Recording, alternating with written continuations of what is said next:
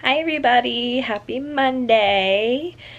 It is Monday, March 12th, and today is the 11th day after our transfer. And I know a lot of you have been praying and have been waiting to hear the news, if we're pregnant, if we're not pregnant. And for those that follow me on the other social media, you guys probably already know, but for those of you that do not, we are pregnant. We are officially pregnant.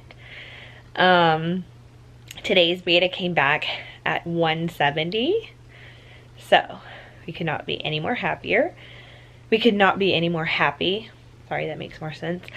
And yeah, we haven't been wanting to share a lot, but we have been testing and doing betas since day 4, but we really didn't want to say anything until we finally got an official beta, and then we knew for sure. So I'm going to share with you guys the pregnancy test progression and what the beta was on this certain day that the test was taken. And I can't believe we made it, you guys. We made it. We made it. We made it. We're pregnant.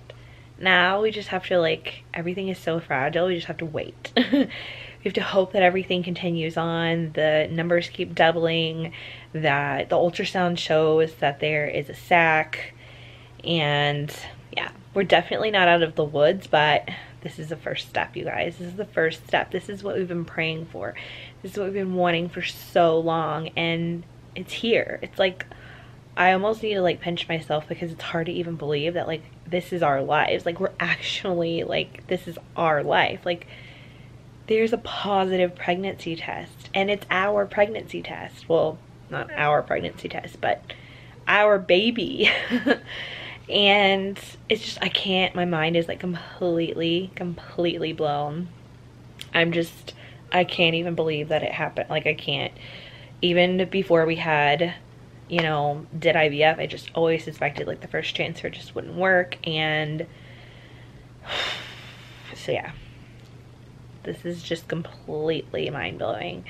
Definitely our prayers were answered, and now we can just hope and pray that baby continues to grow and is healthy, and my sister-in-law is healthy and doesn't get sick, and you know, isn't too tired, and all of the good things that can happen when you're pregnant. So let's hope that she doesn't get sick. Let's hope that she's not that tired. And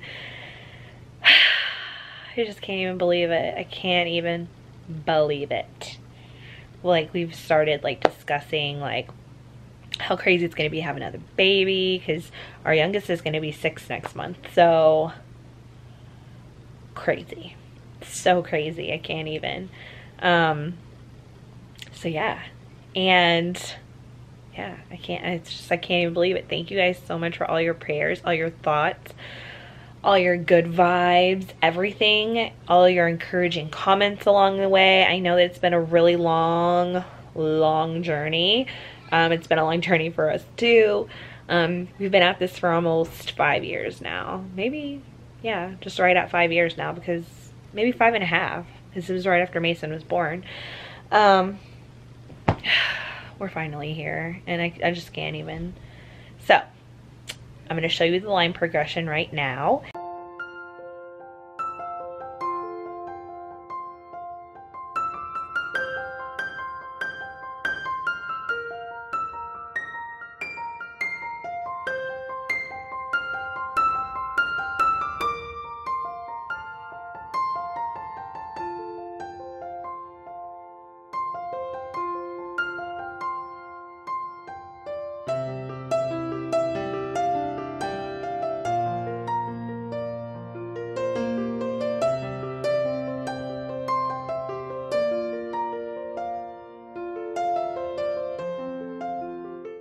Please just keep us in your thoughts and in your prayers, and I'm gonna try to update you guys the more that we know. Hopefully we'll have an ultrasound in the next like 2 weeks so that maybe we can see the heartbeat. maybe a gender reveal a couple more weeks down the road. Let's just keep it going, you guys. And I'm gonna zip it up for tonight. And thank you guys for all your prayers and thoughts again. And we love you, and we'll see you guys later.